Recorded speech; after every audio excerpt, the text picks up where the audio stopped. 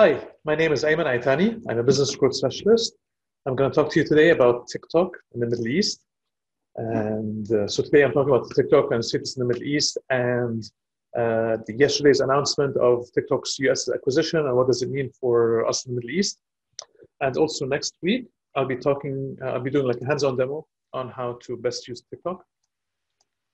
So for that, join me next week. I'll be sending the link in the chat discussion. And as usual, any information that you need or questions you might have on Instagram or TikTok, if you're on TikTok as well already, I'm reachable there. All right, let's address the global deal with Oracle and Walmart that was announced on the 20th and the 19th, depending on what country you're in. So one of the key messages is that social media is business, meaning that in many circles that I'm in, people still make fun of content on social media. They still make fun of people on social media. And also I have business discussions with business owners and large businesses, and they say, you know, social media is not for us, or this type of channel is not for us. Then again, you have the topic of TikTok that has multinational companies looking across multiple countries to address it. And there are discussions about data ownership, revenue, taxes, and more. So on one hand, you have governments and large commercial entities discussing billions of dollars of money in acquisition. And then on the other hand, you have business owners or people who say, social media is not for us, it doesn't work for our business. So there's something that doesn't make sense here from the social media misunderstanding still in 2020. So social media is business for a small business owner, a large business owner, for a personal profile, anything. Another component related to TikTok is, if you look at pattern recognition, social networks they tend to start young and they age up. You were not on Instagram. You were not on Facebook for a while. So when you say that TikTok is not for me, it's for the kids, it's only a matter of time until you join it and you're part of it. So the same thing happened for you on Instagram, and you were not on Instagram and you joined it. It was for photographers, for young people, Facebook as well. So when you join TikTok, remember me, remember this discussion, 2020, September, you will join it. Another aspect as well that stood out for me is TikTok has been pushing a message to business, which is make TikTok, not ads. For me, that's a very clear message that TikTok is open for business. They are clear that businesses are welcome to come in with their media spend and their production. However, our recommendation is not to do what you've been doing on all of the other social networks in terms of running ads. Within our TikTok, you should make TikTok short ad being part of the discussion. So for that to work out, though, there's a long educational path that TikTok is on to get businesses to do this, and to get businesses away from what they obsess about is the production quality, is one message or one ad that runs for 6 months or a year, about having the perfect ad and the perfect message, about showing character and so on. So those aspects are going to be difficult for for businesses to go with when it looks at TikTok. So that's why I say there's an long education process that TikTok will go through in order to reach that. But if you're a business today that is running ads on Instagram, Facebook, and Google, you would likely start to include TikTok in your ad budget. When we look at TikTok Middle East, in January, their team was around 10 people. Now, 6-7 months later, you're looking at more than 100 people for the Middle East market. They're working on the localization of content. So Nancy Ajram ran a live show fully on TikTok a couple of days ago. And there are many other initiatives like this that are making the rounds. Hussein Jasmi some of his music is trending on as background songs to content that's being published in the Middle East. And what the TikTok Middle East office did is they created an open day, it's an event, it's their own digital event, that this is a recording preview of what it looked like. It's a combination of education, awareness. They had a lot of downloadable files. There were statistics. There were pre-recorded aspects. I'm going to show the video now.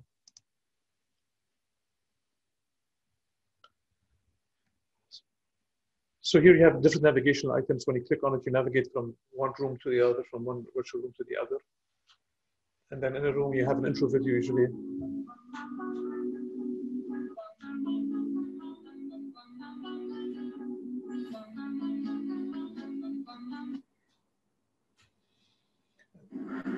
Hi, it's me again.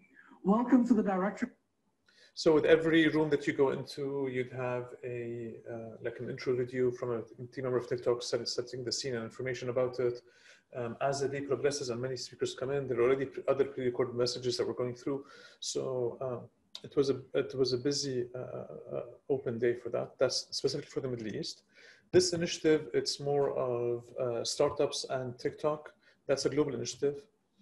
They're calling it Pitch in the Sky, just for you to have a bit of a background about it.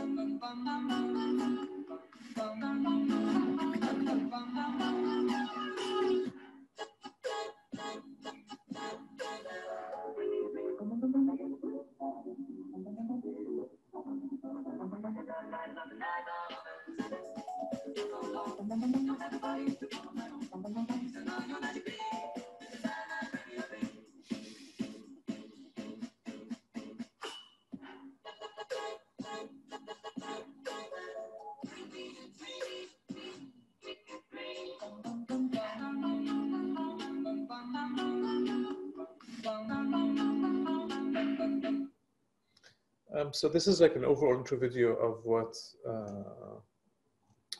TikTok is and what it looks like and how to behave with it. And one of the aspects there as well is there's a focus on creators, and you see this across Facebook and other networks as well, is they focus on their creators.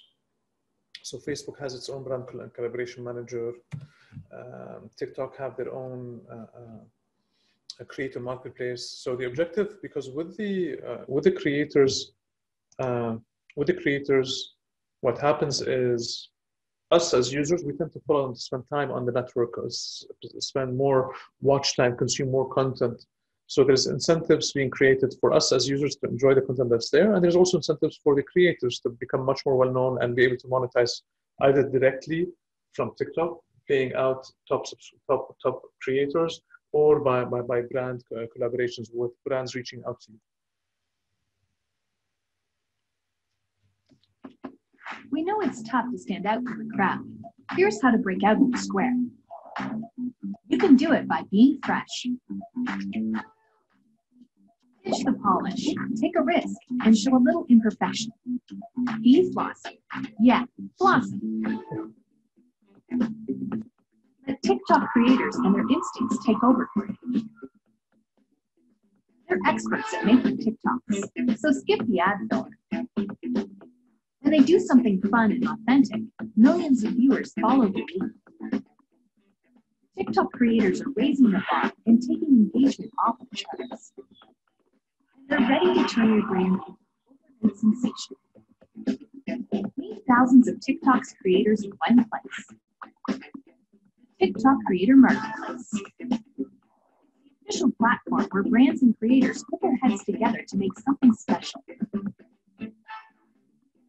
And here, you'll be able to read comprehensive metrics on each creator. TikTok can put you in touch with any of them whenever you want. Whether they're the foodies with the best taste, the leading voices in the global gamer community, or the beauty and lifestyle tastemakers with the most clout. Based in 18 countries, they're assembled for you at the Creator Marketplace, just a few clicks away. In addition to creator collaborations, TikTok can boost your branded content in feeds around the world. Globalized, acclimatized, and localized in TikTok's rotation of videos. Use the campaign management tool to keep track of all of your creator collaborations. And the campaign data here is authenticated. From concept to completion and beyond. So the concept behind it is that you can work with the creators, right? You can work with the creators for positioning your brand. So the concept is, if you're struggling as a business to figure out how your brand or your business content will live on TikTok, if you get somebody who's natively comfortable using TikTok, he or she can advise you, they can create content for you, they can promote the content for you, and so on. And you'll have full transparency where you're able to look at the numbers and so on. So you rely on the numbers from the platform itself. So that's a way to, that's another way how businesses are looking at doing this. I know that TikTok is relatively new for you, depending on the age group that you're in, depending on the business that you're in. But what I'm trying to point out is that it is growing extensively pre-COVID, ginormously during COVID. And their Middle East focus has been growing by spending more resources and people in growing their teams locally and working on local content and local Arabization of different things. It will age up. So if you're not in the age group that currently has TikTok active in your network, more and more people of an older age group are there.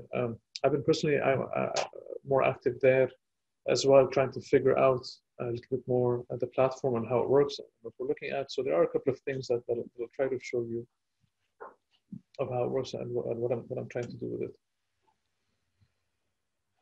Let me try to share my screen. Just give me a minute.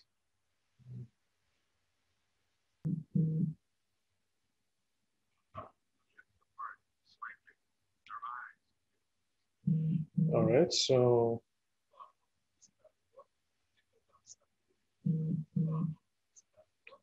this is something I shared earlier this morning about TikTok. It's in Arabic. I've been trying to focus more on my Arabic content on TikTok.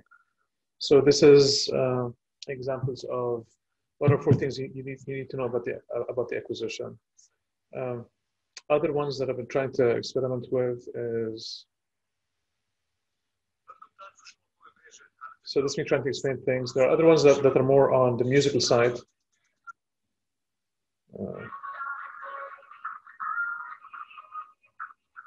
So these are more on the funner side.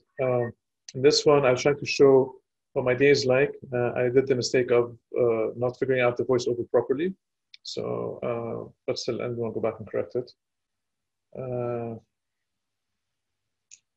These are different types of videos that you can. So this, again, this is me, but the content on that is different. So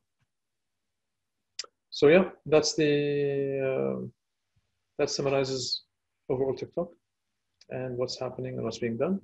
So we'll talk more about that in the upcoming session next week. I'll be doing more of a hands-on demo and what's being done. All right. So as always, if you have any questions for me, let me know. All right. Bye-bye. Thanks.